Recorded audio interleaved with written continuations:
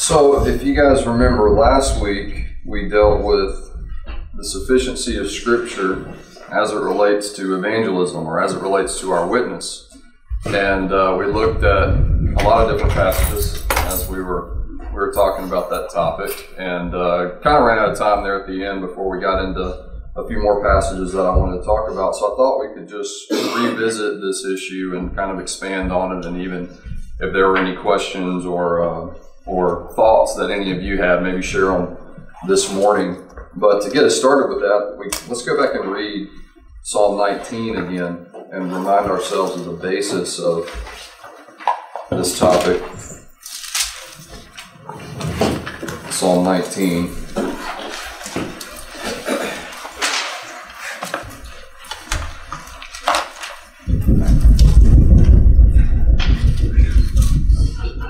All right. They're doing something exciting up there.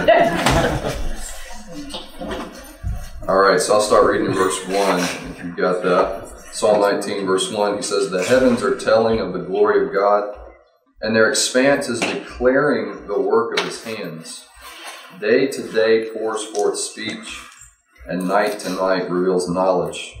There is no speech, nor are there words. Their voice is not heard. Their line has gone out through all the earth, and their utterances to the end of the world. In them he has placed a tent for the sun, which is a bridegroom coming out of his chamber. It rejoices as a strong man to run his course.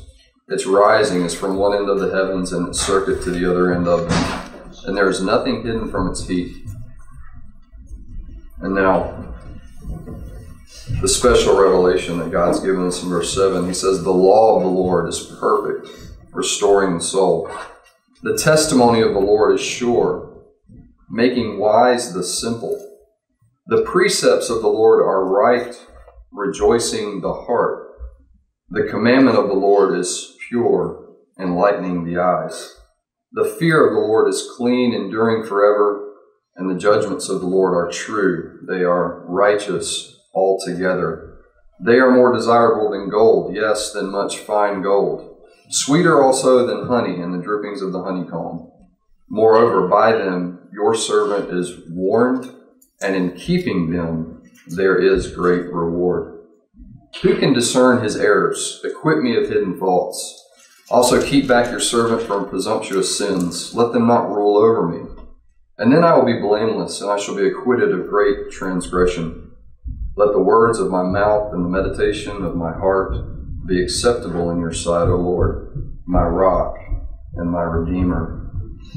And so if you remember, we divided this passage into two different sections, that first being the general revelation of God, what the created world around us declares about God, what it declares about his nature, and then the special revelation of God, the information that God has given us through his prophets and apostles and through his Son, that we now have recorded in the Word of God, what it does internally for us, how it changes our heart, how it restores us, enlightens us, gives us the information that we need for salvation, and it is even the means by which we are saved through the power of the Holy Spirit. And so God's general revelation and God's special revelation. But then also, if you remember, we jumped over to Romans 1. And we talked about this concept of general revelation and the evidence that's been placed before our eyes. And we saw in Romans 1 verse 18, he says, "For the wrath of God is revealed from heaven against all ungodliness and unrighteousness of men who suppress the truth in unrighteousness, because that which is known about God is evident within them, for God made it evident to them.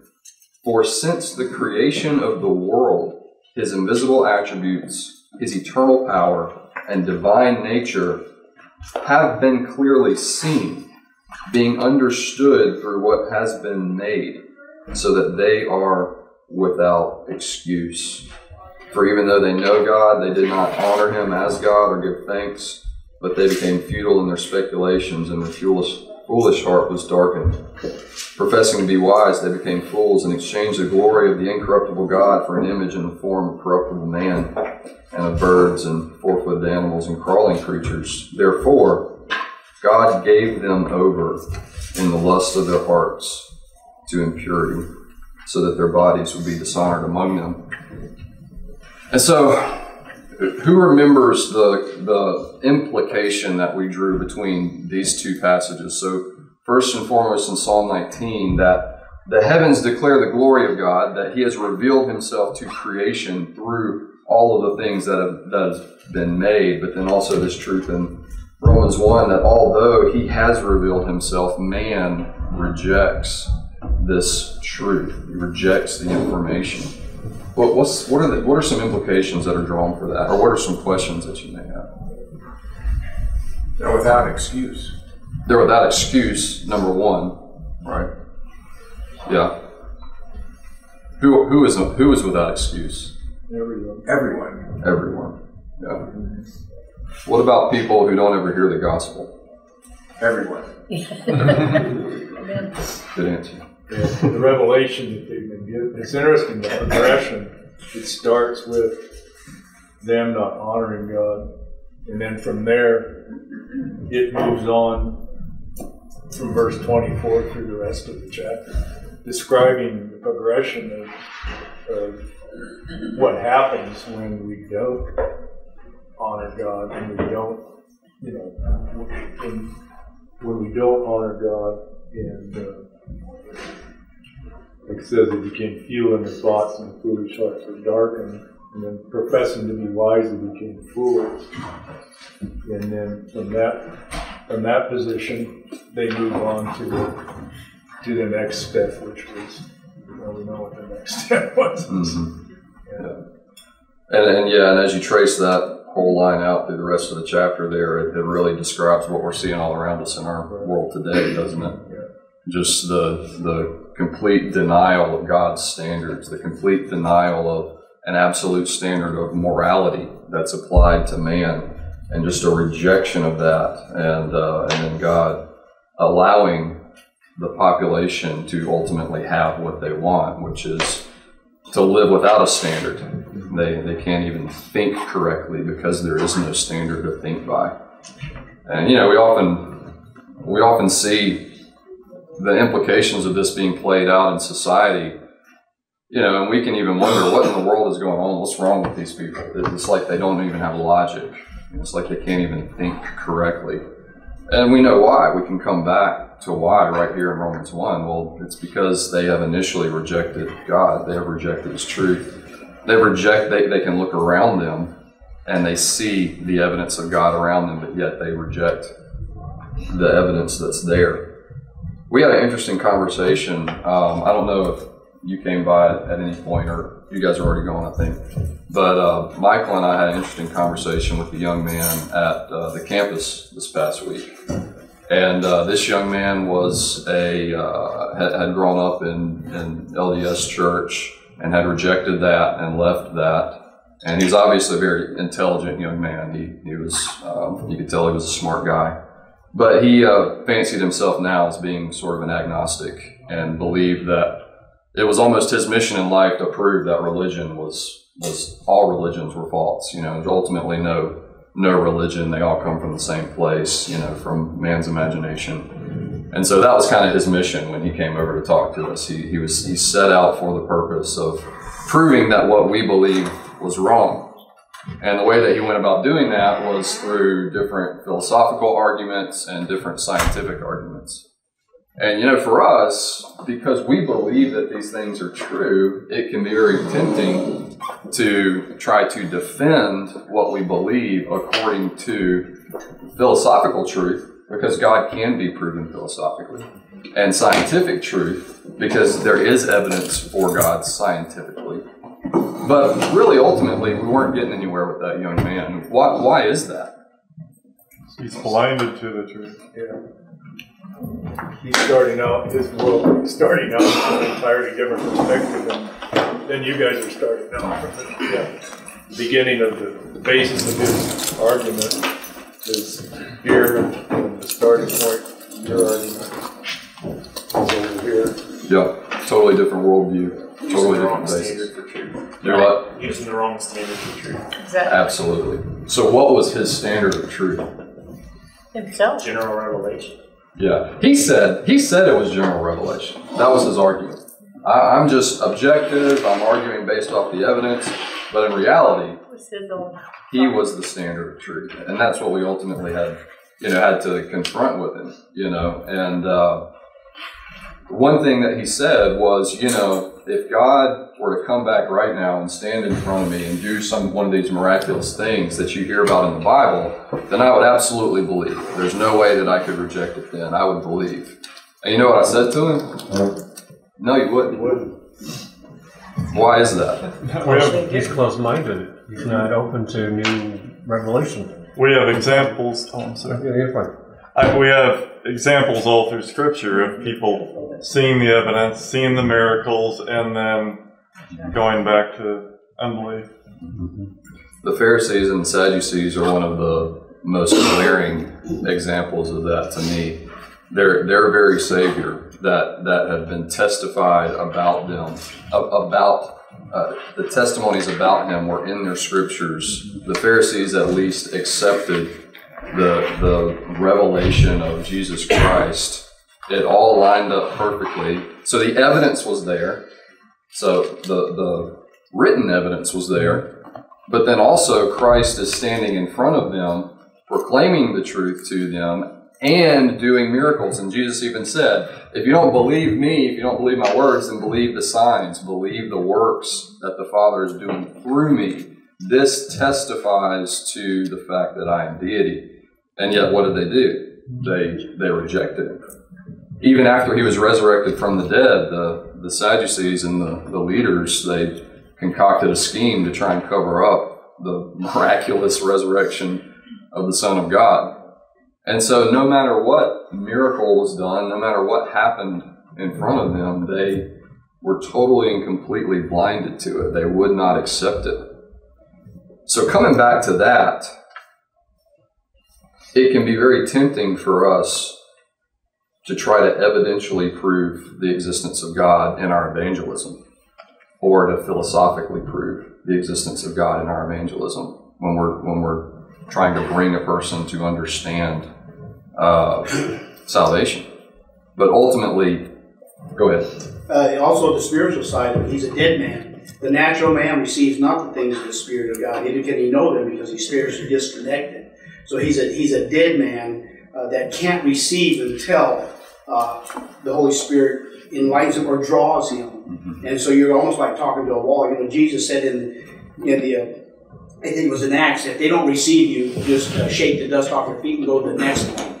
He didn't say try to persuade him that I'm alive. Just keep going. You know what I'm saying? I know we try to reach out, but you have to read spiritually. Is he dead? And it seems like he's rejected the knowledge that was given to him. And so he's a dead man. So there's a point, you belabor the point with people, I think, trying to convince them, because you'll never convince them.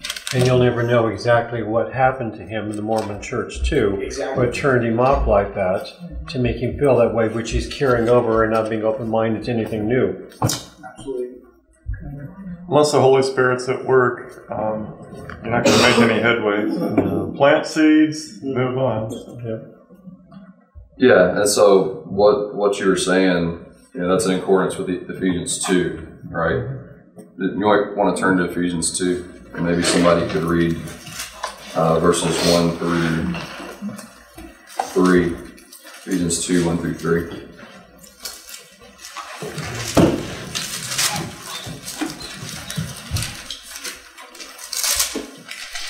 And you he made alive who were dead in trespasses and sins, in which you once walked according to the course of this world, according to the prince of the power of the air, the spirit who now works in the sons of disobedience, among whom also we all once conducted ourselves in the lusts of our flesh, fulfilling the desires of the flesh and of the mind, and were by nature children of wrath, just as the other are. Absolutely. That's what we were. We were, just like them, dead in our trespasses and sins. We were enslaved to sin, unable to raise ourselves back to life, and no amount of evidence was going to bring us back from the dead. That is evidence outside of Scripture, at least.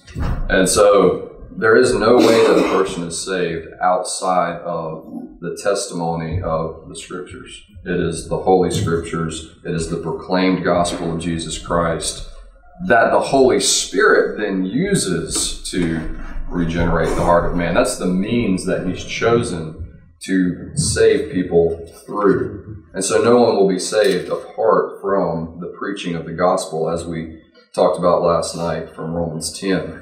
We must preach, we must proclaim the truth, we must bring the truth of God's word to bear on the hearts of people, or they won't be saved. So back to that young man on the campus. He got to a point where he was actually becoming belligerent and blasphemous and uttering blasphemous things against God because of the truth that God says about Himself in His Word. And I think Pastor Michael did an excellent thing when that began. What he did was he didn't present an evidential argument, he didn't present a philosophical argument, but rather he brought the young man back to the truth of Scripture, back to something that young man said was subjective. That's subjective. I don't believe any of that. Well, you may not believe it, but within this is the power to convict and save, not outside of it. And so Pastor Michael said, according to the Word of God, one day your mouth will be stopped, and you will stand before this God that you're now blaspheming, and you will give an account. It's going to happen. That is the truth. Amen. And you're going to have to give an account for your heart, for your rebellion against Him. And so you still have time today, while you're still alive, to turn from this pathway that you're on and submit yourself to Jesus Christ. And he didn't want to hear that. Obviously. Well, that argument, it's interesting because my dad's like that same thing. He said, well, I don't believe that. Like saying I don't believe that absolves him from any responsibility of the truth. And that argument or discussion you're having, that young man, is the same thing. Just because you don't believe it's true doesn't make it not true. Yeah. And you can't prove that it's not true either. Exactly. It's like, if you don't believe in gravity, if you jump off that roof, you're still gonna be splattered on the ground when you hit it. So because you don't believe in gravity doesn't mean that it's not true. And that's an argument that I hear all the time. Well, that's your truth. That's not my truth. Yeah. I said, no, it is the truth. There's only one truth. There is real truth, whether you want to believe it or not. Yeah, the postmodern world does not want to hear that there's an absolute standard for truth. Not at all. But there is. There absolutely is. And so, after Michael had that discussion with him, then, you brought up a good point last week about our personal testimony. Well, then what I wanted to share with him was what Christ had done personally within my heart. So as someone who was enslaved to self-worship. And when I said that, he said, are you saying that I'm enslaved to self-worship? And I said, yes, absolutely. You are. You are a self-worshiper. That is what you are. And he didn't have anything to say to that. He would argue the evidential stuff all day long, but the minute I said, yes, I do believe that you are, he didn't have anything to respond to that, because he knows within himself that he is a self-worshiper. He knows that. I wish I would have been there, because I could have maybe delved a little bit further, because coming from the same background, maybe a little bit more truth would have come out. Yeah, that would have been great. I gave him the testimony of what the Lord had done in my life. And I said, I realize you think that that's subjective, but it's true. And I know that there's no way you can prove otherwise, because the Lord has changed me. He has brought me into a saving knowledge of Him. And my prayer is that He brings you into a saving knowledge of Him as well. And from that point forward, the conversation really didn't go anywhere. But the young man went away from there having the only thing that can change him presented to him. All the evidential arguments we could give him, they're not going to convince him. All the philosophical arguments we could give him, they're not going to convince him. They may convict him, but they're not going to convince him. They're not going to change his heart. But the special revelation of God, the gospel of Jesus Christ, was given to him. And who knows what that will do. It may convict him, it may change his heart, or he may stand before God one day and have to give an account why, when he heard the truth, he rejected it. But you planted a seed, though. Yeah. For thought. If he's up in mind. Maybe not now, but maybe down the road. I remember talking to you. And that's, and what you're saying there, that's just us being faithful, right? Us being faithful to the truth of God's word. It may not make sense. When a person's, arguing against this and arguing against that, it may not make sense just to bring them back to Scripture when they're saying Scripture is subjective. But that's what we're supposed to do. And when we're faithful to do that, even if they call us a fool, even if they call us all sorts of names and call God all sorts of names, then, like you said, we've been faithful to the truth. We've planted the truth of that seed there within their mind, and now they have to reconcile that on their own. They've got to go home and they've got to deal with that. And because we know it's the Holy Spirit who actually saves, the Holy Spirit can take that truth and use it for whatever means he wishes. Anybody know, from an apologetic standpoint, what we would call that?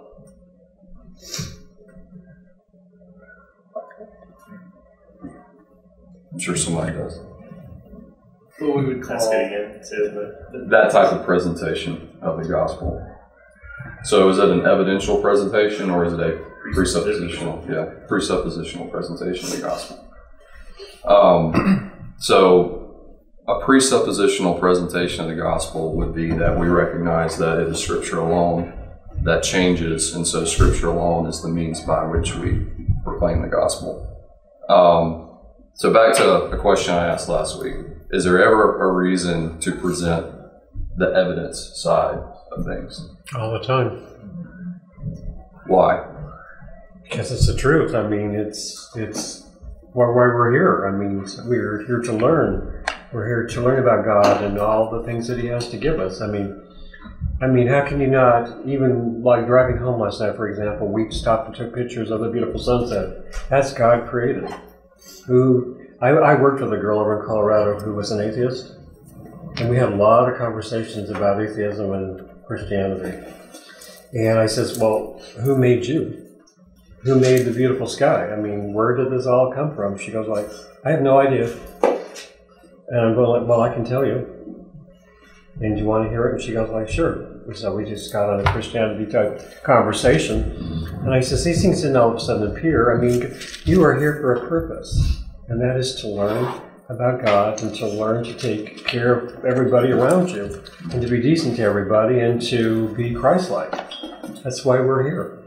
I think you make a great point because ultimately all things are for the glory of God, right? And if God has created this world for His glory, then when we present the evidence of that, what we're doing, whether it ultimately saves or not, we got to give more information to get to salvation. But whether it ultimately saves or not, what we're doing is we are defending something that glorifies God. And so when the secular evolutionary world, tries to tell us all sorts of things about how this world came into being, well, defending the truth that is God's truth gives glory to God. Because what we're doing is we're bringing that biblical worldview back into the face of those who have rejected it, which ultimately serves as a conviction of their sin. They don't want to hear that. That's why the world is constantly trying to eliminate the idea of God and the evidence of God and creating something that's outside of God's created works as an explanation of why the world came into being. And so I do think it is important that we apologetically defend truth from an evidential standpoint, as long as we recognize nobody's going to be saved if we stop there. Anybody agree or disagree? I think you have to be in tune, too, to be able to do that. You have to what? Be in tune with the Holy Spirit and that type of thing. You can go ahead and talk, and all you're just you're hitting each other and you're not getting anywhere. But if you, as a presenter, are really spiritually in tune with God, and you are really presenting it and being a spokesperson for Him, then you're going to get a lot further with people. I found that out many times, stuff. And you don't have to be a Rhodes Scholar. You can just be a real faithful member of Christ and follow Him, and He's there if you're there. That is true. And, in terms of manner, being in tune with God is being aligned with His Word.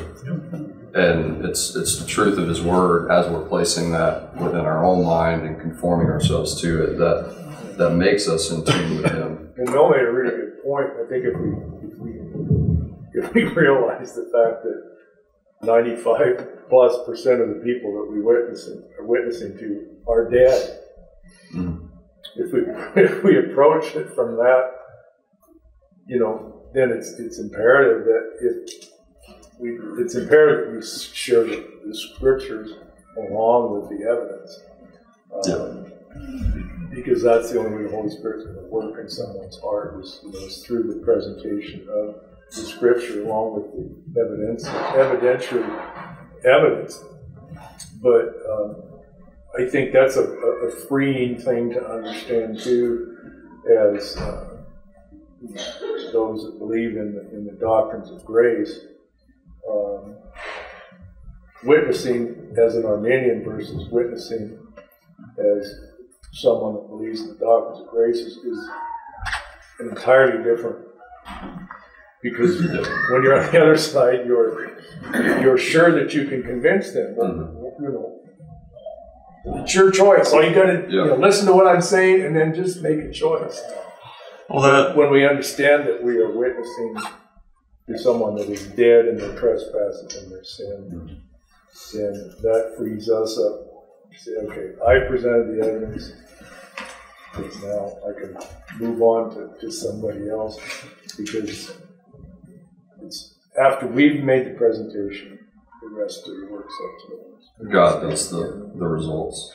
And I would say, I think there are multiple different types of evidence that you can argue from, right? You could argue according to, general revelation and natural law and all of the philosophies and things that it sounds like you guys were kind of having some kind of a conversation about. But I think what you ultimately came down to was you presented God's word, and then you presented the evidence from your own life, which I think is probably even more powerful than you trying to argue according to His evidence, to be able to say, this is why I know that what we just presented to you is true. That's the true evidence, I think, that really is beneficial as it serves. Absolutely, and that is a biblical concept. So you guys, let's turn back over to 1 Peter. Chapter 2.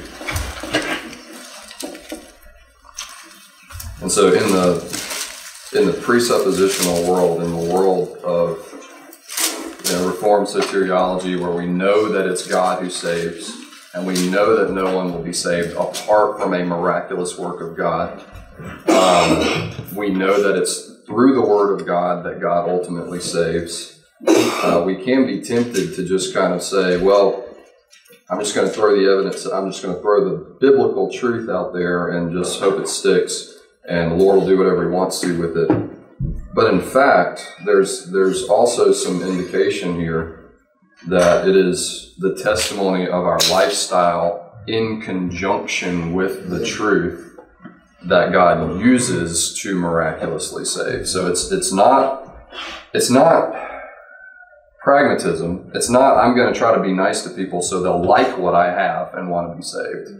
But it is a testimony internally through our lifestyle of the changing gospel of Jesus Christ. So when we show the world through how we live that I was once dead and enslaved to sin, especially people who knew us before.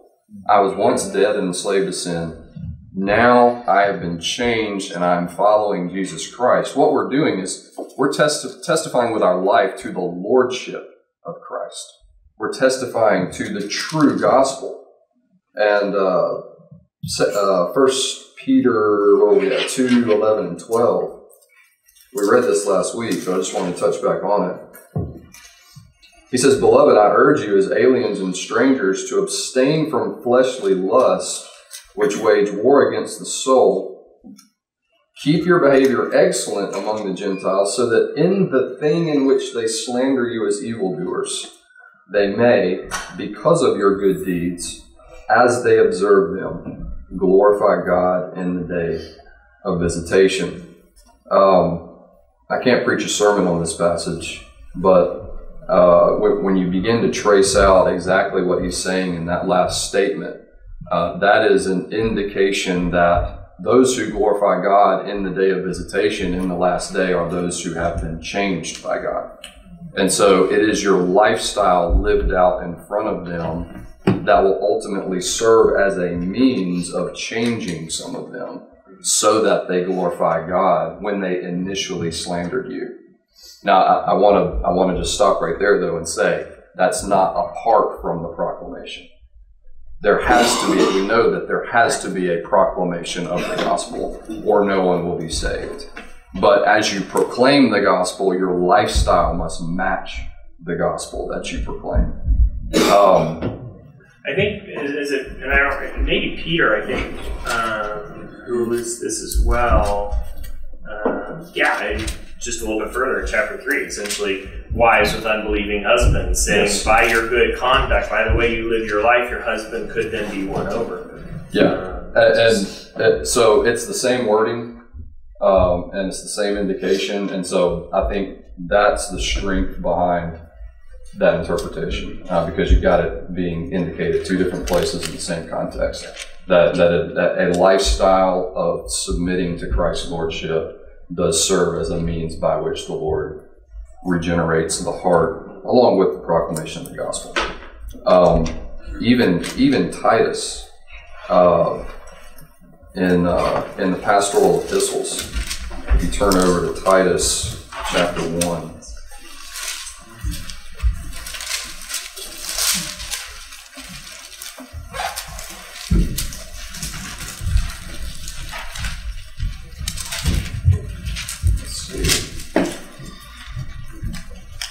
Titus chapter 1, when he's giving the qualifications of elders, he sent Titus to Crete to establish churches there. And as he's establishing churches there, one of the main things that he had to do was raise up elders in these churches so that the true gospel would be proclaimed, because there were false teachers who essentially, these false teachers' lives didn't match the gospel that Paul had proclaimed. Their lives were such that they were just like the Cretans. They were just like the rest of the wicked society. And so you had these men who had set themselves up as leaders in these churches who were proclaiming a different gospel, and whose lives were evident of that, because they were wicked. And everybody could see it, that they were wicked. They were just like the Cretans around them. And so it was imperative that Titus established pastors in these churches who, and it says, verse 9, holding fast the faithful word, which is in accordance with the teaching, this gospel that's been handed down, so that he will be able both to exhort in sound doctrine and to refute those who contradict. Now, verse 9, he's saying, this is the reason why they must have all of these godly attributes. So he's just given Titus a list of godly attributes that these pastors are supposed to have, that qualify them or disqualify them for ministry. And so if they're living their life in keeping with these godly attributes, then they are testifying that they actually believe the gospel. And so they're able to defend this gospel because there is evidence in their life that they have believed the gospel. Does that make sense? And so that was vitally important for these churches on Crete. And so what these pastors were doing was testifying to the lordship of Christ, submission to the lordship of Christ with their lifestyles. And that was pointing to the gospel of lordship that had been preached to them. It's also a testimony of a changed heart, because if people are trying to live up to certain standards on their own strength, they're going to dramatically fall short. But if the Holy Spirit is working within them, there will be that evidence. There'll be failures, but there'll be a progression towards sanctification that is evident. Absolutely, and in keeping with Ezekiel 36, 26, and 27 that we read last week, it's the Lord who takes the heart of stone. He makes it a heart of flesh. He puts His Spirit within us, and then He causes us to walk according to His statutes and obey all of His commands. That's a picture of salvation. That's what salvation is. Not perfection, as you stated, but evidence. Evidence of life change. Evidence of freedom from enslavement to sin. And when we talk about the gospel of lordship, when we talk about lordship salvation, submitting to Christ as Lord and following Him, that's essentially what we're talking about, right? We're talking about life change, the rebirth. And so our lives, if we're going to be evangelistic, if we're going to share the gospel with people, if we're going to take the truth of God's word and we're going to try to share it with people, our lives also have to be in keeping with this gospel that we say we believe. And if it's not, then that's a problem. And it also will hinder our gospel witness before the world. And I don't say that from a pragmatic standpoint. Understand? There are people out there who would say, well, we have to be really you just look at the LDS Church and how they evangelize. They're very nice, very cordial, very respectful. And they do that because they think that it's going to convince people to come into the church. But we don't do it for that reason. We do it as a testimony to what Christ has done within us. And we recognize that it is the Holy Spirit who then changes. So we're just simply being obedient.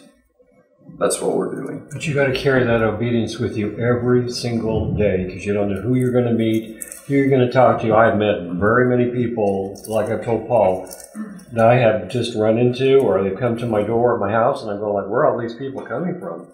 They come at 9 o'clock at night, like those ones from California.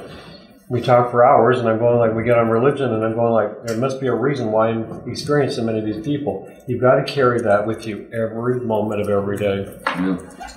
Amen. That's true. Well, if the Holy Spirit's working within you during those moments, we see that as an opportunity, not a burden. Mm-hmm. And the Holy Spirit is reminding us that we are representatives of God in those moments.